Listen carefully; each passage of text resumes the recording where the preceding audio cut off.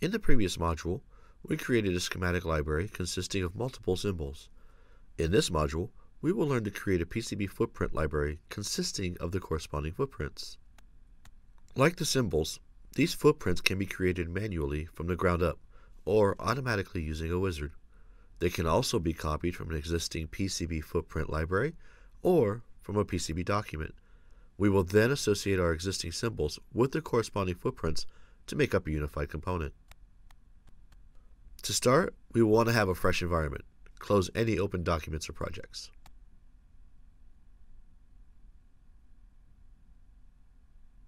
All library files can be created from the File, New, Library menu.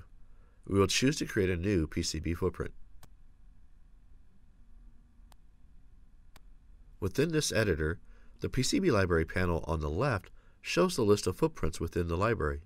Before we start creating or editing a footprint, we should create a workspace where we will set the appropriate grids and units.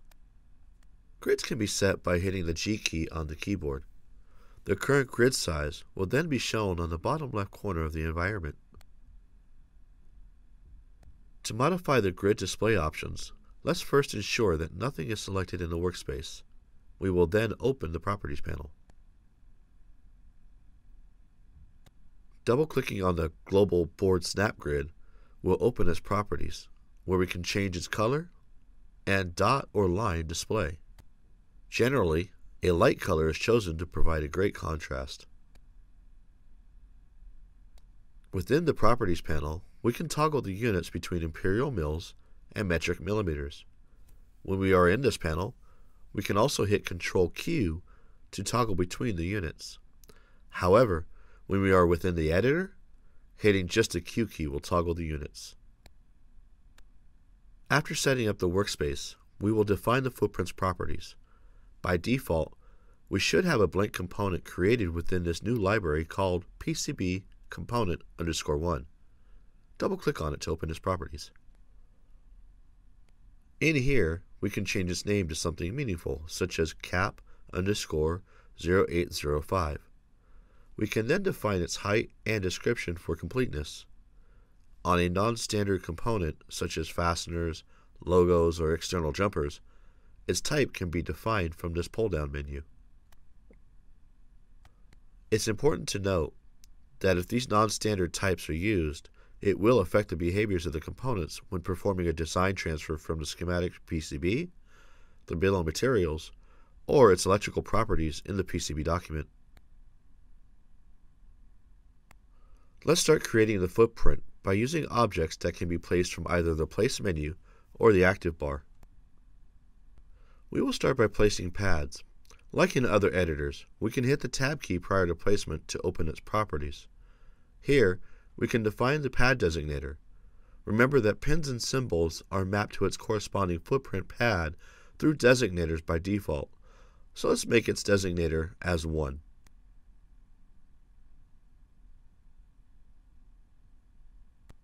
We can also define its layer. For surface mount pads, choose to place it on either the top or bottom outer layers. For through-hole pads, choose to put it on the multi-layer.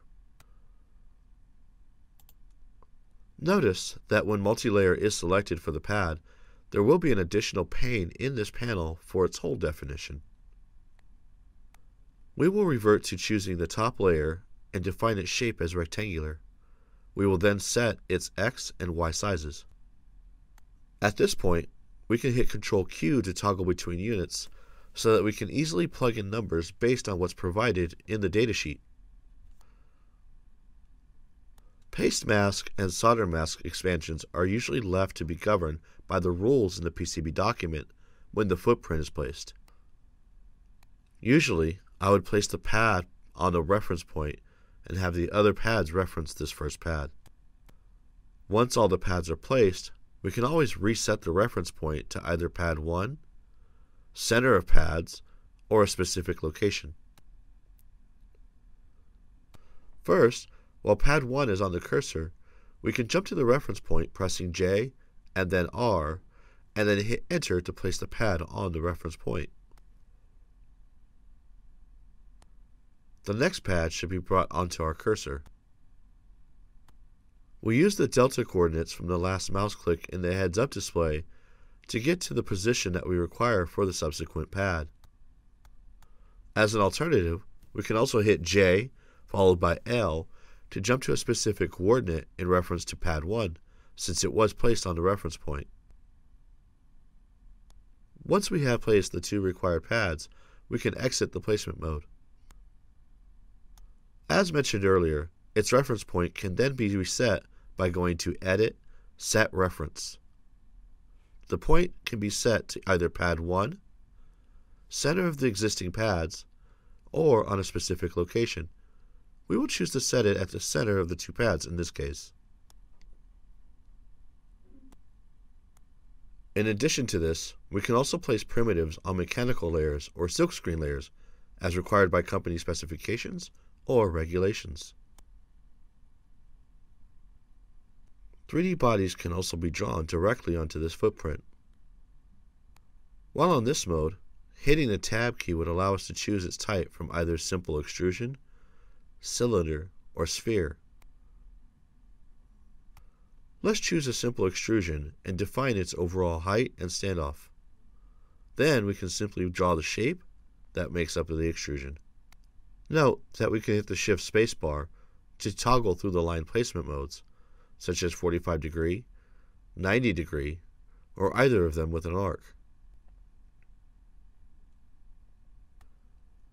Right-click to complete the polygonal shape. Viewing this in 3D mode confirms that we have successfully created a 3D body. We can also place step models on a footprint.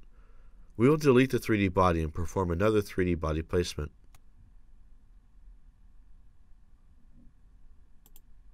These models are generally obtained from the manufacturer's website, community forums like 3D Content Central, or the mechanical team.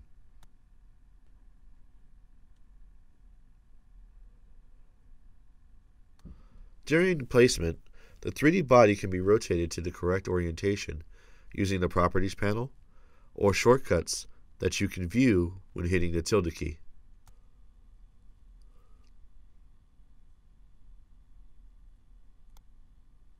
Note that designator strings are automatically added to the footprint's silkscreen layer during placement into the PCB document. However, additional designators or comment strings can be included by placing the .designator or .comment special strings on the mechanical layer. Up to this point, we have seen the first method to create a footprint, which is from the ground up. We can also make use of the IPC-compliant Footprint Wizard to create a footprint, which can be accessed from the Tools menu. This wizard uses dimensional information from the component itself, and then based on formulas developed for IPC 7351 standards, the wizard generates footprints using standard Altium Designer objects, such as pads and tracks. The packages supported in the wizard are listed here, including BGA, QFN, SOIC, or TSOP. Since we would like to create a corresponding footprint for our microcontroller symbol created earlier using the symbol wizard, we will choose TSOP. Within this window, we will plug in the dimensions as provided by the datasheet. A 2D and 3D preview will be shown in the bottom right. To create a true 3D body instead of a simple extrusion, click on Generate a Step Model Preview. Notice that the footprint will now have proper 3D objects, such as gold wing leads and the Pad 1 indentation. We will continue setting up the wizard with the necessary requirements. We can then define the board density in which this footprint will be used. Based on the board density level, the least, nominal, and maximal material rule will apply when the footprint is created. We will choose medium density to produce a footprint using nominal material conditions.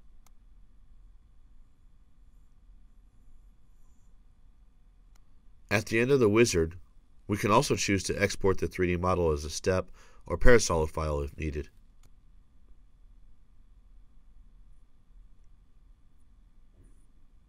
Footprints can also be copied from a PCB document. Let's perform a File, Open, and open the spirit level document from the Examples folder. If you would like to copy the LCD footprint to our library, we can select it, then right-click on it, and click Copy. Right-click anywhere in the footprint to set the copy reference point. Next, we will continue to the PCB library and right-click on the footprints list in the PCB library and select Paste. This footprint will now exist as a copy within our library along with its properties. Copy and paste can also be carried between PCB libraries. Note that if a PCB library is to be created from an existing PCB document, the command design make PCB library can be executed. This command will perform a copy and paste of every footprint in the PCB document into a PCB library, which can then be saved. Let's now save this PCB library to our desktop by going to File, Save As.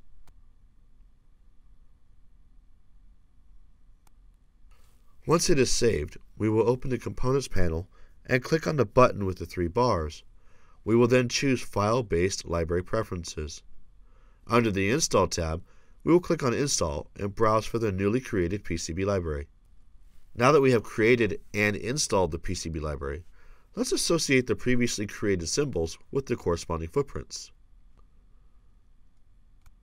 We will open the schematic library created in the previous module. Let's start with the capacitor symbol. In the Model Association pane at the bottom of the editor, we will click on Add Footprint. We will click on Browse and look for its corresponding footprint in the PCB library created and saved earlier. The PCB library option pane below shows the library which this footprint will be sourced from when performing a design transfer from schematic to PCB. If the Any option is chosen, it will search for the footprint that has the matching name in all currently available libraries. If there are multiple footprints with matching names, it will be based on the order of the libraries in the installed libraries list. If the library name or library path is chosen, it will search for the footprint of matching name from within the named library only. It is recommended for either the library name or library path option to be used, especially when working with passives or generic footprint names, which can be duplicated in multiple installed libraries. First, let's choose library name and browse for the footprint again.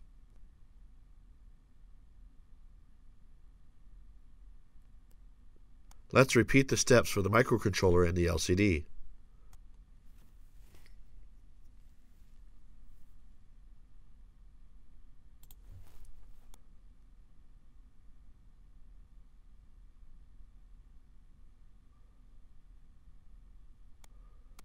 Save the schematic library and close all documents and projects. Now we will return to Basics and create a new project on the desktop.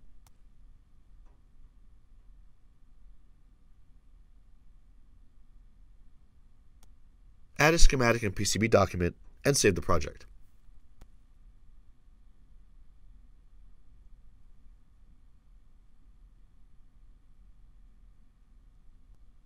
We will place the 3 symbols we created.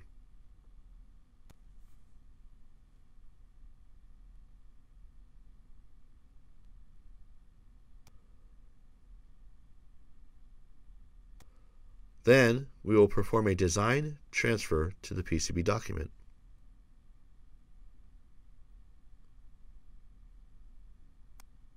We can then view the footprints in both 2D and 3D mode.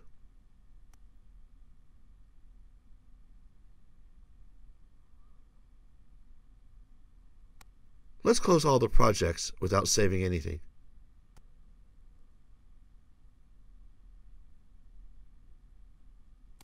In this module, we saw how a PCB footprint library can be created. Within it, we created footprints using various methods. We then associated our existing symbols with corresponding footprints and placed the unified components in a project. In the next module, we will learn to create an integrated library where all sourced libraries are compiled into a single portable file.